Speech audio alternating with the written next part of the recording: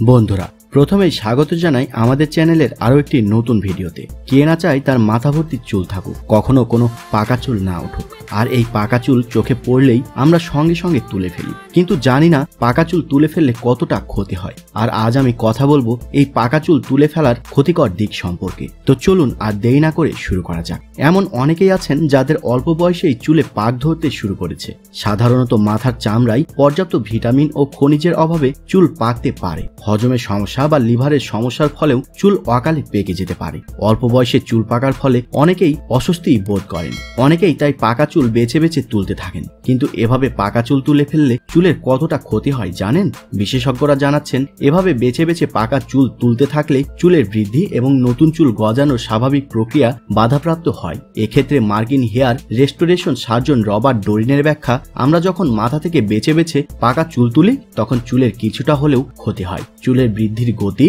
এবং নতুন চুল গজানোর স্বাভাবিক প্রক্রিয়া বাধাপ্রাপ্ত হয়। ফলে নতুন চুল গজালে তা আগের তুলনায় রুক্ষ হয়ে যেতে পারে। অনেক ক্ষেত্রে নতুন চুল নাও গজাতে পারে। তাই অল্প বয়সে চুল পেকে গেলে সেই অস্বস্তি থেকে সাময়িক মুক্তি পেতে পাকা চুল না তোলাই মঙ্গল। কারণ পাকা চুলের অস্বস্তি থেকে সাময়িক মুক্তি পাওয়ার চেষ্টায় উল্টো মাথায় টাক পড়ে যাওয়াটা মোটেই কাঙ্ক্ষিত নয়। তাছাড়া বাজারে চলতি একাধিক দামি ভালো হেয়ার ডাই ব্যবহার করে পাকা চুল কালো করে নিতে পারেন। রাসায়নিকযুক্ত হেয়ার ডাই ব্যবহার না করেও একাধিক প্রাকৃতিক উপায়ে অকালে পেকে যাওয়া চুলের হাত থেকে রেহাই পাওয়া যেতে পারে। আর এই প্রাকৃতিক উপায় নিয়ে আমরা আবারও আপনাদের সামনে হাজির হব নতুন আরো একটি ভিডিও নিয়ে। সেই পর্যন্ত আমাদের সঙ্গেই থাকবেন।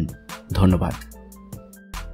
আপনার যে কোনো সমস্যায় আমাদের কাছে প্রশ্ন করতে ভিজিট করুন www.প্রশ্ন ও উত্তর.com।